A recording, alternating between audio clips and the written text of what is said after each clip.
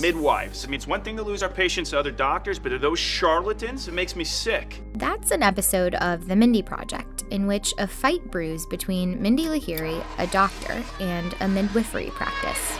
Midwives! Who the hell do you think you are? Let's say I have a heart attack. How would you handle that? Would you rub eucalyptus leaves all over my chest? Huh? This is an exaggerated sitcom plot, but the idea points to a long-standing culture war between doctors and midwives that's rooted in race and class in America. All right, ladies, let's go downstairs.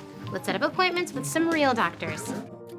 Midwifery is an incredibly common practice in a lot of countries. In the UK, midwives deliver about half of all babies, including Kate Middleton's. In Sweden, Denmark, and France, midwives oversee around 3/4 of births. But here in the US, they participate in less than 10% of births. In these countries, the ones that tend to rely on midwives more frequently, maternal mortality rates are a fraction of America's. In fact, maternal mortality has risen in the US as it has declined elsewhere. So, if midwives are popular and effective in many other industrialized countries, why is the US medical system still wary of them? The answer is complicated. For most of human history, babies were delivered by midwives. Midwifery can be found in the Old Testament. They were respected for bringing their knowledge and training to childbirth.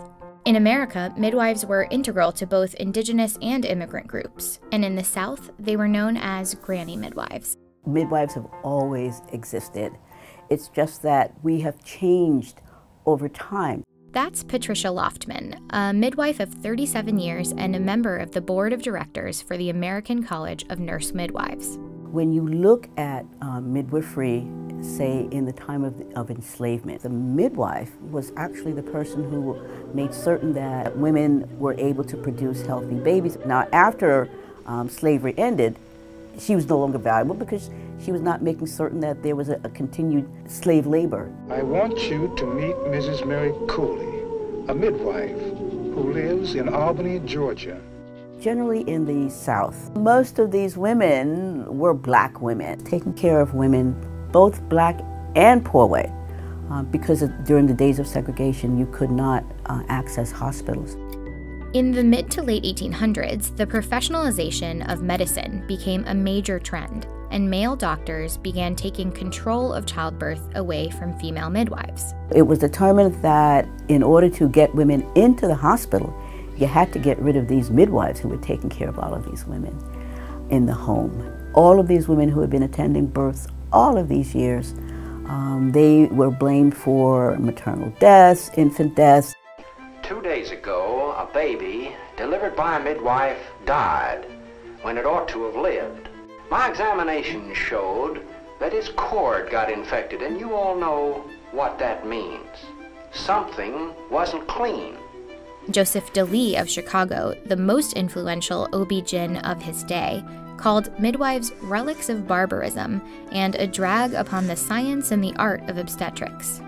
In the South especially, much of the attack on midwifery was rooted in race. One Alabama doctor dismissed black midwives as having fingers full of dirt and brains full of arrogance and superstition. Some states outlawed home birth midwives, while most others created new regulations that made it harder to enter the profession. By the 1950s, a vast majority of women gave birth in hospitals attended by doctors. But something changed in the 70s. Middle-class white women wanted more of a voice in their maternity care, and that led to a rise in midwifery, except this time, most midwives were white women. The US currently has around 15,000 certified midwives. It's a growing profession, but still overwhelmingly white. Just about 5% of the nation's midwives are women of color. In addition to being from the community and understanding not only linguistically and culturally what women need, midwives of color protect women in a system that is hostile to them. With black mothers 3 to 4 times more likely to die from causes related to pregnancy or childbirth, there's evidence that empowering midwives might change outcomes for moms and babies. researchers found that some states had clearly done more to integrate midwives than others. And while there are many factors that can influence maternal and infant health, many states with the least integration also had some of the highest rates on key indicators, including premature births, neonatal mortality, and C-sections. In recent years, groups like the American Congress of Obstetricians and Gynecologists have become much more welcoming to licensed midwives. We're all in this together. But that hasn't resolved the culture war between doctors and midwives just yet. There is a role for a midwifery and physician collaborative relationship. We're not enemies. We are colleagues who need each other. Thanks for watching. ProPublica has been reporting on the disparities in maternal mortality in the US and how it's the most dangerous industrialized country in which to give birth. There's a lot more to the story of midwives in America that we couldn't fit in the piece, including the current barriers to entry that a lot of midwives, especially midwives of color, face in certain states. For more on that and ProPublica's latest reporting on maternal health, click on the link below. Thanks.